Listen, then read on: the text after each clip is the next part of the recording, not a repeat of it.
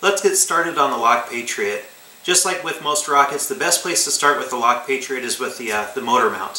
So having a look here, the rocket comes with 3 centering rings for the motor mount, as well as some instructions to get you started.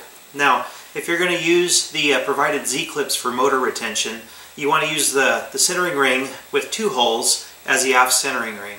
Now, since I'm going to be using a flange retainer, I decided to take that centering ring with the holes and put it to the middle, and that way I don't have any unsightly holes in the back centering ring, which would be visible once the rocket is built.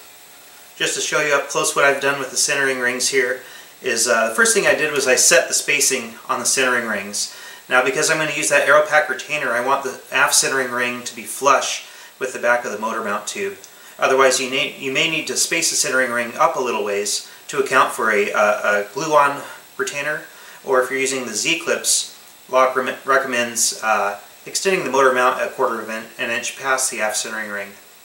So what I did was I took the aft centering ring, made sure it was flush with the bottom here, and then I simply took a fin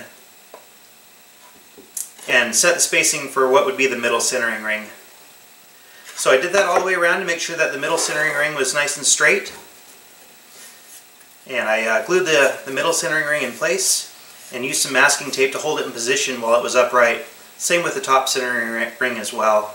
And now with the top centering ring, keep in mind that all of the weight of the rocket is going to be supported through the eye bolt here. So leave some extra motor mount tube on the top here so you can make a nice fillet and add some more glue area for strength. Also, just like on my Drago, what I'm planning on doing is inserting the motor mount tube and centering rings into the body tube and then removing the aft centering ring. So that's not actually glued on right now. I'll leave this in position when I put the motor mount into place, let that set up, and then I'll remove the aft centering ring, install the fins, and then I'll be able to add internal fillets on the fins. Now that the epoxy on the top half of the centering rings has set, I'm going to remove the masking tape, flip the whole motor mount upside down, and then I can apply another fillet on the centering rings. Now, I don't want to apply a fillet where the fins go, so I'm going to leave that blank for now and just remove the masking tape on this one. One thing that I forgot to mention before installing the centering rings on the motor mount tube was I took some fairly coarse sandpaper and went over the glassine layer on the motor mount tube. This allows the epoxy to wick into the actual cardboard and create a much stronger joint versus just gluing it onto the glassine layer. So make sure that you do that before you install your centering rings with epoxy. Now, speaking of epoxy, I've added my lower fillet on the upper centering ring. So the last thing that we need to do before installing the motor mount is attach the eye bolt to the top centering ring. Now, my favorite attachment method is a U-bolt. However, there's nothing wrong with using an eye bolt, and it's actually a little bit lighter weight as well. It takes up less room than a U-bolt. So what I'm going to do before adding any glue to the eye bolt to put it in place is I'm going to use some MEK to clean off all the metal to make sure that the glue sets nicely on it. For gluing in the eye bolt permanently, I like to use JB Weld. It's a steel reinforced epoxy and it works perfect for metal. But before I do that, what I want to do is clean the metal parts here and just get any finger oils that might have accumulated off of the metal, and that'll help the JB Weld stick a lot better. For that, I use MEK, which is a methyl ethyl ketone. And when you use it, you just want to glove up. It's kind of a nasty substance here. It's a very powerful cleaner. The nice thing is, though, it dries really quick. It evaporates quickly after you use it. So, just going to run some MEK over the metal parts here. Let them sit for a few minutes, and they'll be dry by the time that I get the JB Weld all mixed up. Okay, all the metal parts have been cleaned and I've mixed up my JB Weld. So let's put the eye bolt in place here. First thing I'm going to do is add some JB Weld to the threads on the eye bolt. Just like so. And I'm going to run the upper nut into place. This starts getting pretty messy with the JB Weld going everywhere, so make sure that you have some paper towels handy when you start doing this work. There we go. I'm going to add a little bit more JB Weld. A little bit to the bottom of the nut here. I'm going to put the washer on. Just kind of twist that around. Now, there's a lot of twisting force that happens on the rocket if you're not running a swivel. So with a single eye bolt like this, you want to make sure that the bolt is properly secured. I'm going to put that in position. Add a little bit more JB Weld to the washer here.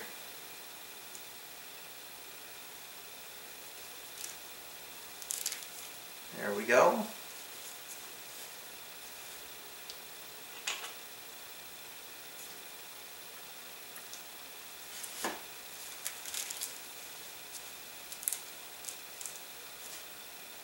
Now some JB Weld to the bottom threads. And we'll get this bottom nut in position here. When you use JB Weld like this, there's no need for a lock washer.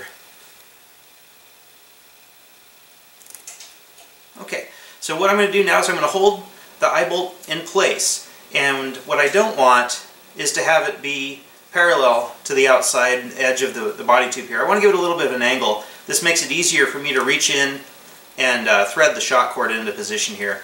You don't want it to interfere with the motor, which might come out, and you don't want it to interfere with the body tube itself.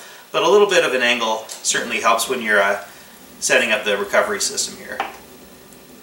So I'll just hold that in place, we'll tighten everything down, and then I'm going to do one more thing with the JB Weld.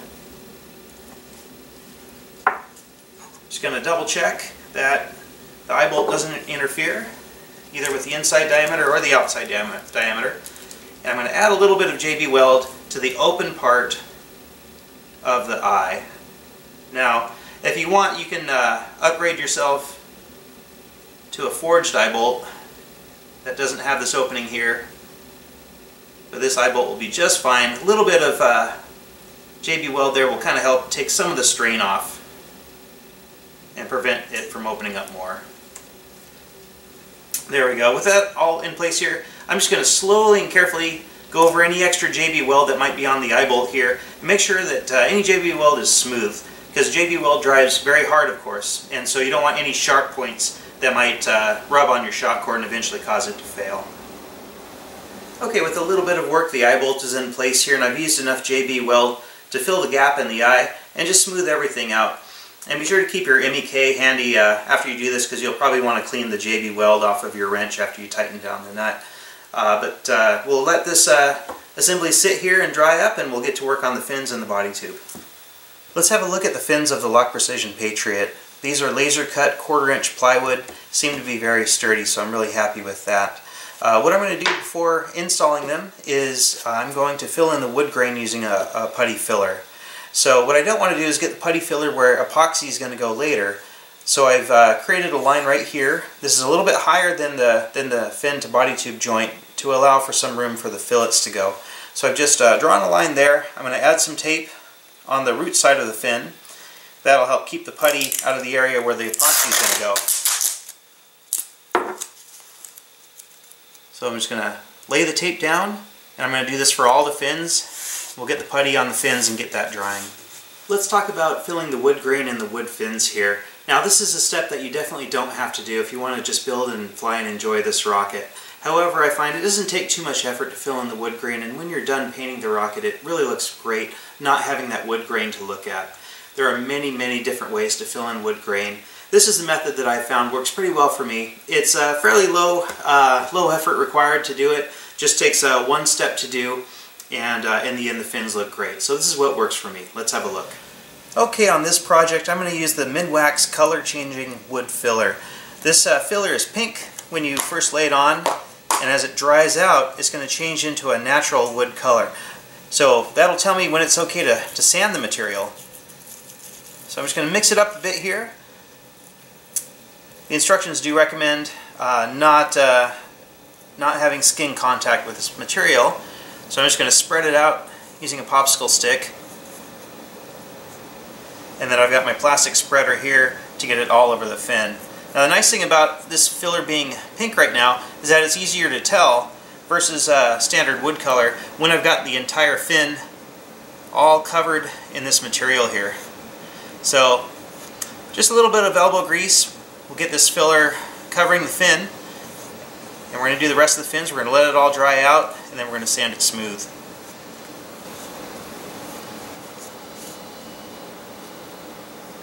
Okay, that looks like a good putty application for this fin here. You want full coverage on the fin, however you don't want to lay it on too thick, because remember, everything that you put on, you're going to be sanding almost all of it back off. So what I'm going to do is do the rest of the fins on one side. We're going to let them dry for a little bit. And because we're introducing some moisture to the plywood, what I want to do is let them dry for just a little bit. Then I'm going to flip all the fins over and do the other sides as well. That way we can introduce the same amount of moisture on both sides of the fins and make sure that they don't warp at all while the putty is drying. Here's all 4 fins with the putty applied. As you can see, there's putty on both sides of the fins. I'm going to allow that to dry for a while. And since it's kind of cold in the garage, it might take a little while for that to happen. So I'm going to move on to doing the body tube spirals. Let's talk about tube spirals for a minute. Pretty much any cardboard rocket you're going to get will have spiral indentations on the outside of the body tube. Whether you fill them or not is up to you, but I think most of us can agree it's probably the most miserable part about building a rocket. With that said, let's just get on with it. To fill the tube spirals on the LOC body tubes, I'm going to use the same material that I used on the fins. Be using the Minwax wood filler. Now, of course, unlike the fins where I'm spreading the filler across the entire surface, I'm just going to focus on trying to get the filler into the tube spirals. Now, there's 2 different spirals that you can see here on the body tube. You got the darker one here, and then between the 2 darker spirals, there's just a very light indentation that I can feel with my fingertip as I run it over. And I know that if you can feel it while you're moving your finger over it, you'll be able to see it after you paint. So even though it's twice as much work, I'm going to run filler through the big spiral and through the smaller spiral. And of course, if you don't want to fill the spiral, that's totally fine too. No one's going to see the spiral when the rocket is 200 feet away on a pad ready to go up on a K-motor. However, when it's in the camp and you're checking it out and checking out other people's rockets, it's always nice to see the extra effort that they put into making the rocket look nice and smooth. So let's get started. I'm just going to start with the edge of the body tube here. As you can see, I've gloved up on one hand here in case I need to use my finger to help work that the putty into the tube. Here we go. So I'm just going to work a little bit by a little bit here, kind of alternate between using my finger and the spreader and the popsicle stick, and just go over and over. And what I'm doing now, it's not going to create a 100% perfect spiral fill, but it's going to look a lot better than not doing anything. And there's no other way to do this really, in my opinion. It just takes a lot of work, time and effort to fill in these spirals. But if you can get the spirals filled as well as you can while removing as much of the putty from the outside as you can, it'll definitely help in sanding the body tube. So I let the fins dry overnight, came back out to the garage this morning and found that the Minwax wood filler had lived up to its promises. It has changed color from pink into a natural wood color, letting me know that the filler is ready for sanding at this time. A couple of different ways to sand this down. One is through a hand sander, sanding block, works great. A little bit of elbow grease. But if you want to get the job done a little bit quicker, I highly recommend an orbital sander. I put 180 grit on this orbital sander, so I'll get to work sanding these fins down. We'll remove the masking tape as well, and then the fins will be ready for beveling, then installation. While the orbital sander works great for sanding the fins, it's always a good idea to use eye and breathing protection for all the dust that you're going to create.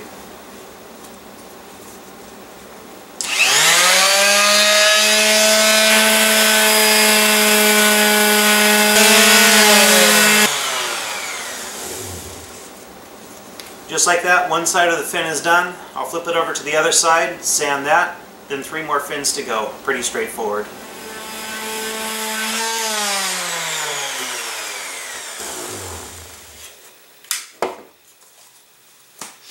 Okay, that was the last fin all sanded up. I can tell it's much smoother than it was before I started this process. That's all 4 fins taken care of. So now we're going to move on. We're going to move on to beveling and final sanding, and then we'll be ready to install them. Just like with filling tube spirals or setting up an avionics bay, there are a number of ways to bevel a fin.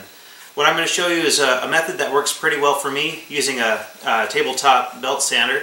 What I'm going to do is I'm going to set up a standoff to offset the fin from the front of the belt sander. Then I simply push the leading edge of the fin onto the belt sander, and that'll give me a nice consistent bevel on both sides of each fin. So here's the standoff that I've come up with for my belt sander here. I simply took a straight edge and clamped it to the side.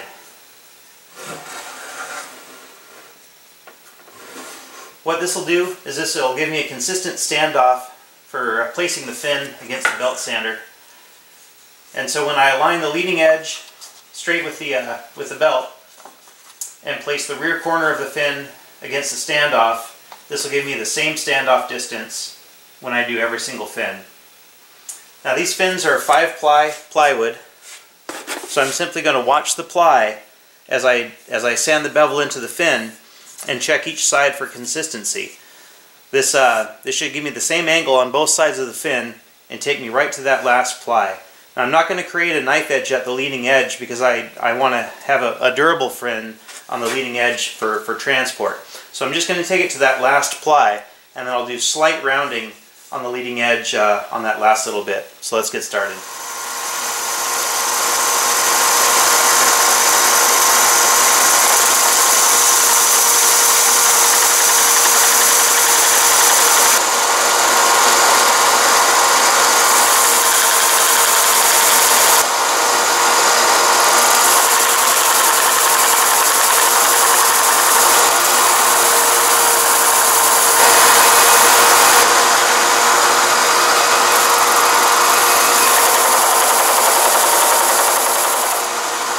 Okay, here's the first fin done. As you can see, I sanded a nice bevel on the leading edge of it.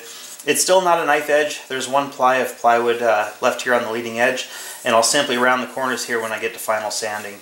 But 1 fin down, 3 to go, and then these will be ready for final sanding and installation.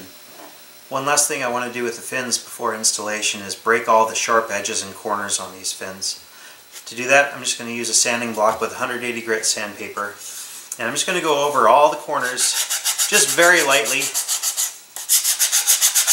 Just break the edges a little bit here. I don't like having sharp corners on my fins, as I feel that makes it easier for the paint to chip off. So just reduce those sharp spots. You don't have to round the edges, but just take care of that sharpness on the corner.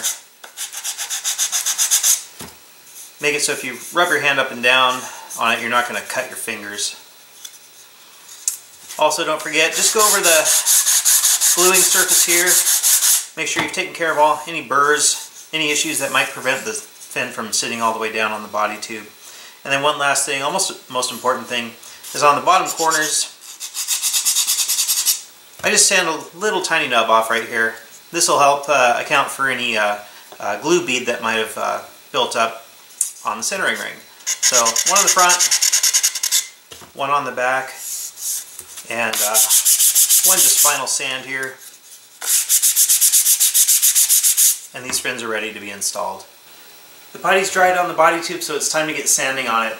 Now, cardboard is obviously not as strong as 1/4-inch plywood, so to sand down the putty on the body tube, I'm just going to use my hand sander here. This has 180 grit sandpaper on it, and there's not much to say other than it just takes some elbow grease and some patience and time to get to it. So I'm going to get started on this.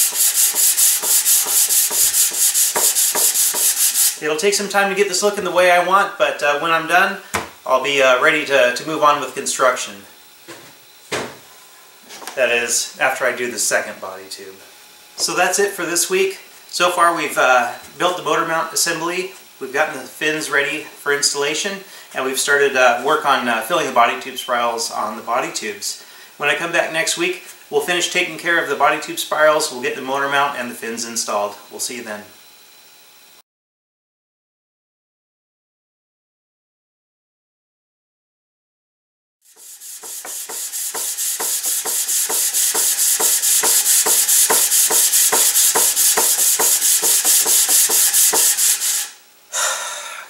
I hate spirals.